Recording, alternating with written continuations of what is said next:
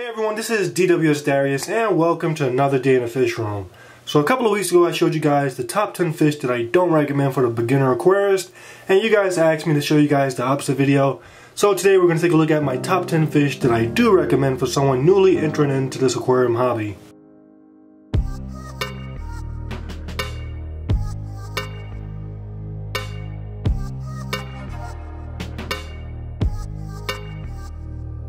The following fish in this list are not just easy to care for, but on top of that, these fish can provide instant gratification. I know that as a beginner, a lot of times we set up our aquarium, we're going to add fish that immediately look awesome, immediately are very entertaining, and for the most part, all these fish in this list fit that category. On top of that, all the fish in this list are inexpensive. Now, of course, this video is based upon my opinion, which is fueled by my previous experiences in this aquarium hobby. All the fish in this list are fish that I've owned previously or fish that I currently keep today. And of course, opinions will vary. We all had different experiences. As another viewer pointed out in a different video, we all come from all around the world, us fish keepers, and we all have different water qualities coming out of our tap. Over here in New Jersey, I'm in the city, so I get a higher pH coming out of my tap water. Some of you guys across the country could get lower pH, and we all get different water parameters, and this is definitely going to have an effect on fish that we find hardy to our aquariums. And lastly, I believe that one of the major struggles for a new aquarist is mixing aquarium fish. It's not really hard finding fish that are hardy because there's a lot of hardy fish in this hobby, but it can be difficult mixing fish, creating a community. So with these fish in this list, I will point out some fish that they can't be mixed with. So with that being said, the first fish that I recommend for the beginner aquarist is the electric blue Aquara. Now this may come as a surprise, but I find these fish to be extremely easy to care for and extremely rewarding.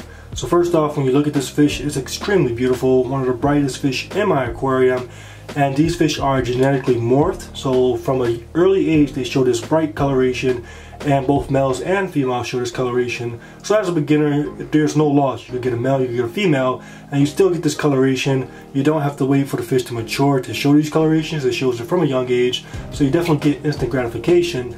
And on top of that, these fish are very hardy, surprisingly. This fish is, once again, genetically morphed, and I find that a lot of genetically morphed fish do have some disadvantages, especially with health, but this is not the case with this fish. These fish are just, surprisingly, as I said, very hardy. Mine has been in the aquarium now for a couple of years. He survived ick, he survived power outages, and just a couple of different things that would usually knock out most aquarium fish. And just this fish is a great option for beginners. So as I said, these fish give you instant gratification. They're hardy. For the most part, they're not aggressive. Now, when you keep one of these fish, it's best if you only keep one. That's when difficulties start to come if you try to get multiple. Just get one of these electric blue Aquara for one of your community aquariums. You want to make sure that you keep them with fish not small enough to be eaten. I keep mine with barbs, and they definitely do well. But as a beginner, I recommend some tetra, larger tetra, and you definitely will enjoy this fish. The next fish that I recommend for the beginner aquarist is the convict cichlid. Now, I know some of you guys will argue with me about this because convict cichlids are known for their aggression, but despite their aggression, I do believe that they're a great choice for people newly entering into this hobby, especially if they're interested in keeping New World cichlids. Chances are, if you're subscribed to my channel, you do have some interest for New World cichlids because I do keep a lot of them, and my first New World cichlid was the convict cichlid. These fish taught me a lot. They're extremely hardy.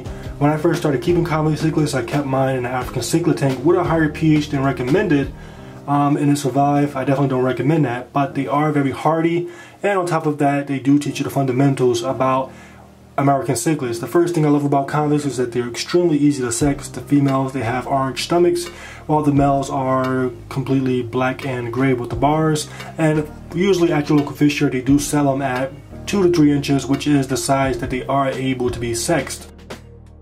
As a beginner, I recommend that you just buy a male and a female. These fish can live in as small as a tank as 20 gallons, but of course bigger is always better, and it'll just be great to watch them interact with each other. It'll be cool to watch them build a nest to raise up fry because these fish are very easy to breed, and on top of that, they are very protective of their young, and it's definitely a great experience, and it will teach you the basics of Central and South American cichlids. If you want to add other fish to the aquarium, because these fish are defending their young, they will be more aggressive, so I recommend only fish that are very fast, fish like Buenos Aires tetra or giant Daniel.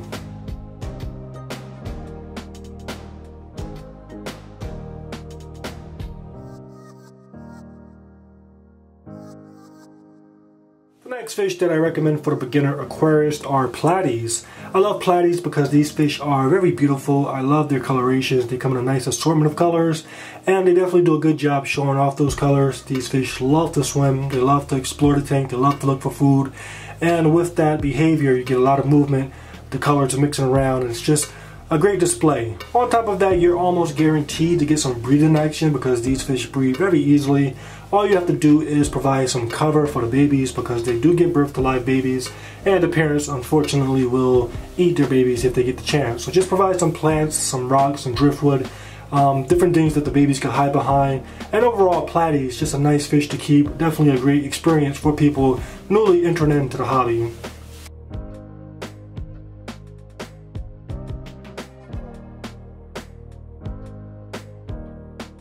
The next fish that I recommend for beginners is the white cloud minnow. Now I love the white cloud minnow because these fish are very beautiful and at the same time very easy to take care of. When you take a close look at these fish, they just have so many fine details, so many colors here and there, and just overall a very beautiful fish. Now these are a schooling group of fish, so for the best results you need to keep them in larger numbers. These are also a subtropical group of fish, so they do best in temperatures between 65 degrees Fahrenheit and 72 degrees Fahrenheit. And lastly, these fish are pretty small, only reaching about 1 inch, so you need to keep them away from fish that would eat them. But besides that, that's all you need to know about these fish. Easy to take care of and awesome.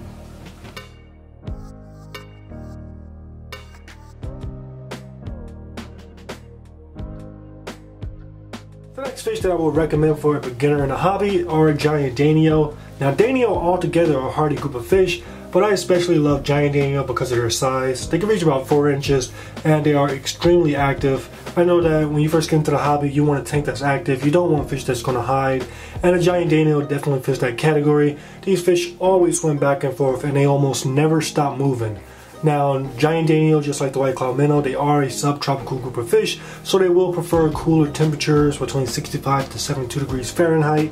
These fish need to be kept in numbers. That's how you get the most activity, that's how you get the best behavior, and just the overall best experience with these fish. They do like to stay at the higher portion of the tank. This is good because it allows just a greater chance with mixing other fish. They stay at the top, so they really don't have to bother or be bothered by other fish in the tank. The only concern is that being a top water swimmer, they do have a tendency to jump, so you do want a lid. But besides that, these fish are very hardy and very great for beginners.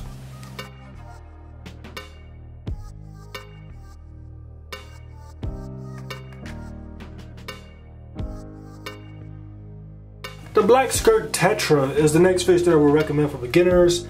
If there was one word I had to choose to describe this fish, it would be bulletproof. This is probably the most hardiest fish that I know of. I kept one years ago, and it was when I was first entering into the hobby. And you know me, I made a lot of mistakes, so this fish went through a lot. Nevertheless, he survived it all, and he looked his best throughout the entire phase of me learning the aquarium fundamentals. But yeah, these fish are extremely hardy. I really don't hear any complaints about them when it comes to behavior, and just overall, a great fish to keep. Now these fish may lack in color, but they do make up with texture and just body design. You look at them and they have a nice skirt on their body, they have some nice stripes, and then they also have some cool looking teeth. So overall, these fish are a great addition to your aquarium. They can reach about 3 inches. They are schooling fish, so you do want to keep them in groups. But their bigger size makes them able to be kept with larger tank mates, like the electric blue acara that I listed first, or even a convict cichlid. But yeah, black skirt tetra are definitely a cool fish, very hardy, the hardiest fish that I know of, and just definitely cool to have in your tank.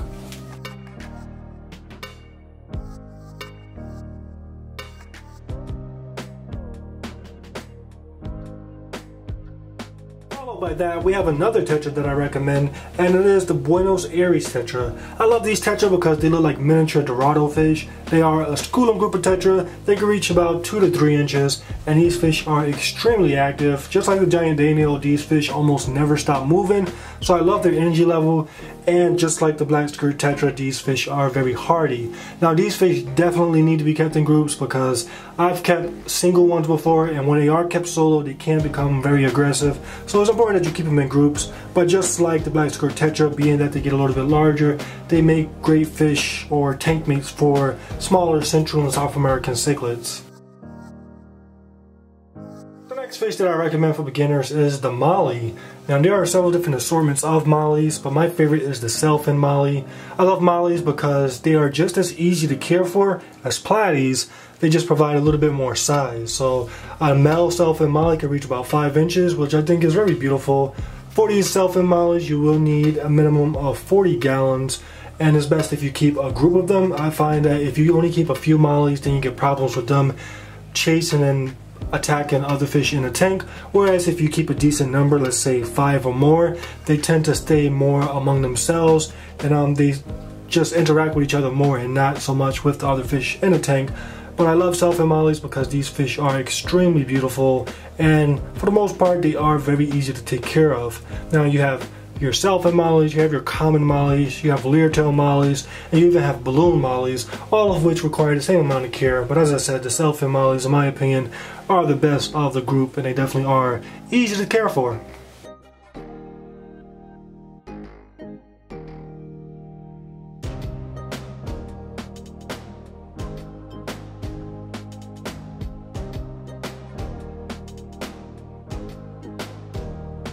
The next fish that I recommend for the beginner aquarist is the blue or the yellow gourami. Now these fish are extremely hardy, they can handle a lot, they get a nice size at about 4 inches. Now the only thing is I recommend that you only get 1 gourami per tank as a beginner. I hear a lot of people coming to me telling me that their gourami are always fighting each other, and that's because gourami are very territorial, especially towards their own kind.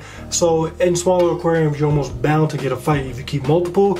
It can't be done, you just need to provide plants, decorations to just separate their eyesight, their view of each other, but they can be difficult for a beginner. So I recommend 1 gourami per tank, and you definitely will be able to enjoy the gourami more with less aggression and just more of a peaceful environment.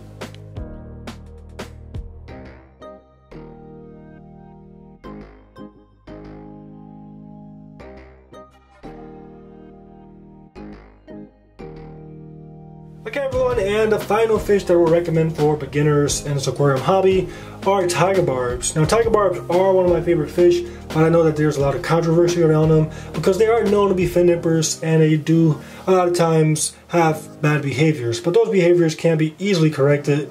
So first off, I love tiger barbs because they are very beautiful. I love their tiger pattern. On top of that, they are very hardy. They can survive a lot of mistakes that beginners may make. And they are very active fish. They love moving, they have a lot of energy. Now the energy, I do believe, is the main reason why they are faulted for being fin nippers and for being aggressive. Tiger barbs, they have a lot of energy and they need to release that energy. So if you don't have a large enough group of tiger barbs, they're going to release that energy on other fish in the tank, and that's why you get aggression. When you keep tiger barbs, you need to keep a large number, and if anybody ever kept tiger barbs in a large number, you'll notice that they're always going about chasing each other, that they're always like sparring with each other, and they just have a lot of energy. And the best way to release it is with other tiger barbs. They will stay among themselves and they will keep each other entertained. But if you don't provide a large enough school, they will change their focus from each other and go to the other fish in the tank, and that's where your problems come from.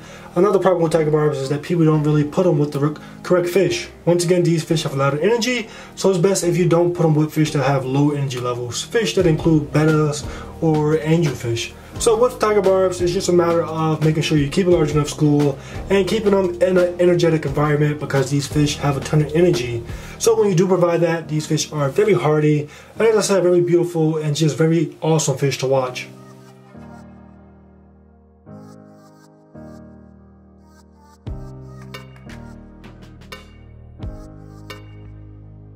Okay everyone, so that has been a list of the top 10 fish that I believe are best suited for the beginner aquarist. So as always, if you have any questions about what you saw today, feel free to let me know in the comment section below. If you like this video, make sure you hit that thumbs up.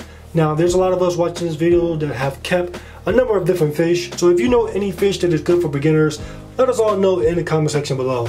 So yeah, once again, thank you all for taking the time to watch this video. Like it, thumbs up. Want more? Subscribe, and I'll catch you guys on the next one.